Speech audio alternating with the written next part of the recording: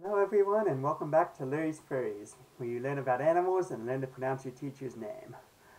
So, for the past few weeks, our 8th graders have been learning about genetics, heredity, and which for the rest of you you'll learn later. It's the study of how characteristics are passed from parents to offspring. But one of our video lectures from that subject discussed guinea pigs, and there was some confusion over what guinea pigs are. So I decided we're going to have an additional introduction to this species here in Lurie's Furries. So, guinea pigs. Yeah. Yeah. First from the taxonomy, kingdom Animalia, they're animals. Phylum Chordata, we're still dealing with vertebrates. And class Mammalia, so we are once again dealing with an actually furry Lurie's furry. And here, order Rodentia, they're rodents, which in particular means that guinea pigs are not pigs, because if they were true pigs, they would be order Aerodactyl, as we saw last week. But so family Cavidae, which are guinea pigs and their wild cousins, and the particular species here is Cavia porcellus. Porcellus, of course, literally means pig, and it's a guinea pig. Alright, so, the guinea pig. They're 8 to 10 inches long, weight between 1.5 and 2.5 pounds.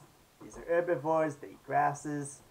But unlike anything we've introduced so far in Lurie's Furries, these are domestic animals. So, this means that they are not found in the wild. So like dogs and cats, they're considered to be a distinct species from their wild relatives. So the guinea pigs were domesticated in the Andean region, so mountains of South America, from wild Cavidae species which are found throughout the continent. So they're South American natives to the extent that they can be considered natives at all. They're domestic species, so their real home is a human breeding environment. And what are they used for?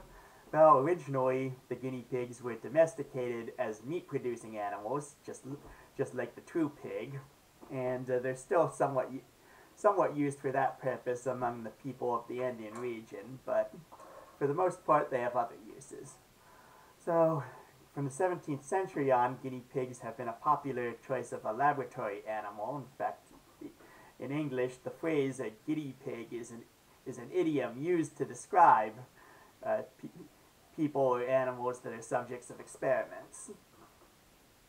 However, guinea pigs are not nearly as prevalent in the actual laboratory setting as they once were. About 2% of all lab animals are actually guinea pigs. The majority are other rodents, usually mice and rats. So the overwhelming use of guinea pigs today is that they're bred for the pet trade.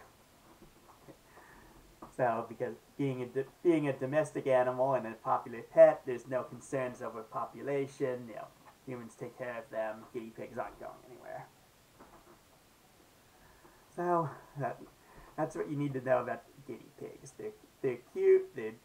They're among the larger rodents, or they're not the largest. The biggest rodent is the capybara, which is a distant relative of the guinea pig, also South American native. So our sources, Wikipedia as usual, don't need to go anyplace exotic for guinea pigs, they're well known.